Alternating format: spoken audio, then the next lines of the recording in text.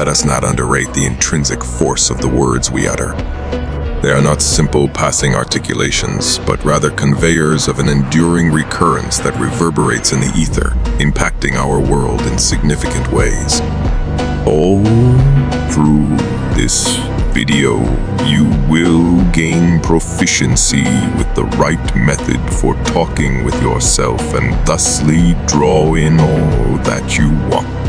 Frequently, we talk without giving appropriate consideration to this profound effect, unwittingly ignoring the crucial job our words play in molding our condition.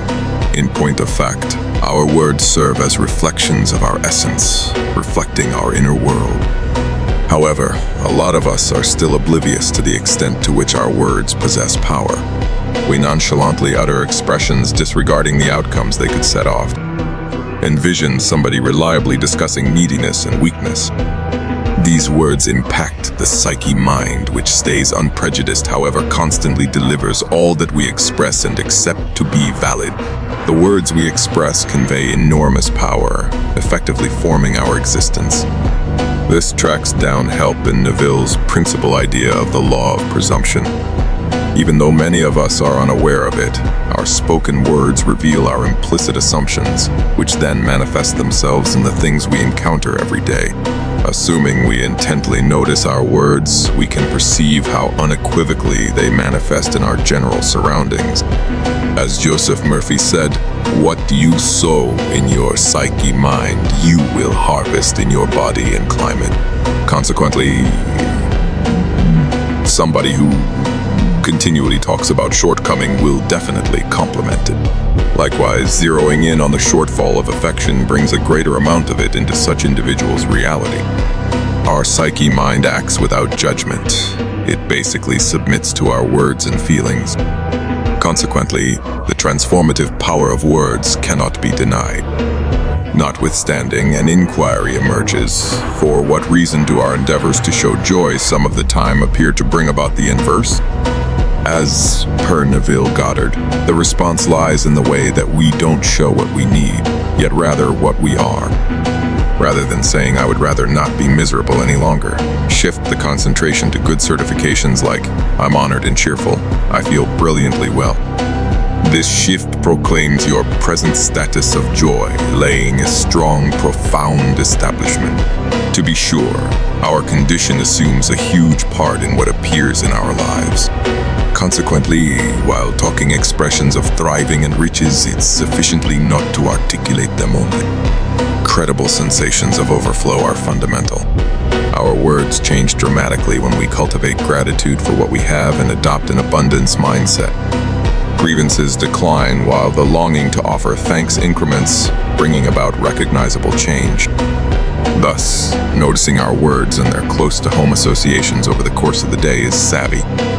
This training assists us with perceiving oblivious suspicions that unavoidably impact our lives. While it could appear to be entertaining to play with negative viewpoints, it can unwantedly affect the psyche mind. Indeed, even humble humor, apparently fun, has powerful ramifications. Each reverberating word inside us holds importance and will ultimately put itself out there. Grumbling, for instance, unintentionally gives energy to the things that annoy us, cementing them in our existence. This is clear in despondent couples who center around protests as opposed to understanding and love, prompting a pattern of expanding misery to work on this perspective. Picking words shrewdly is vital. In your interactions with others and with yourself, use language that is powerful and upbeat. For example, supplant "I want to believe that I can win" with "I accept I will win." Such inconspicuous changes assume an imperative part. Words act as actual impressions of our inner state, broadcasting to the world and our psyche mind, uncovering our actual pith.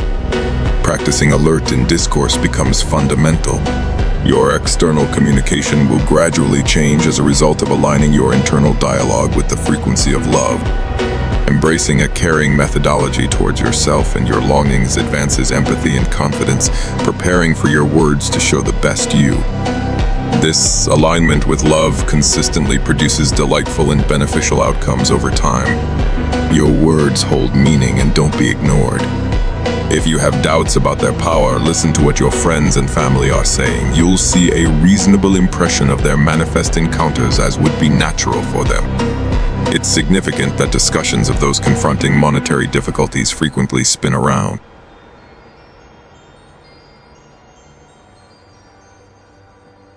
Changes can happen quickly, prompting recognizable changes as a general rule. Our words have an eternal nature, according to this profound truth. They remain in the ether forever. The energy we put into our words builds up over time in the collective consciousness and has an impact on the world around us. This reaches out to our own lives. The words we express effectively shape our singular encounters. Accordingly, recognizing your brief existence is fundamental. Your words resemble strong spells, conveying tremendous power and impact, rising above the human domain. By arousing the timeless quintessence inside you and using its powers carefully, you can add to changing this world into a heaven for yourself as well as for others too. Watch our different recordings and interface much more profoundly with this endless universe called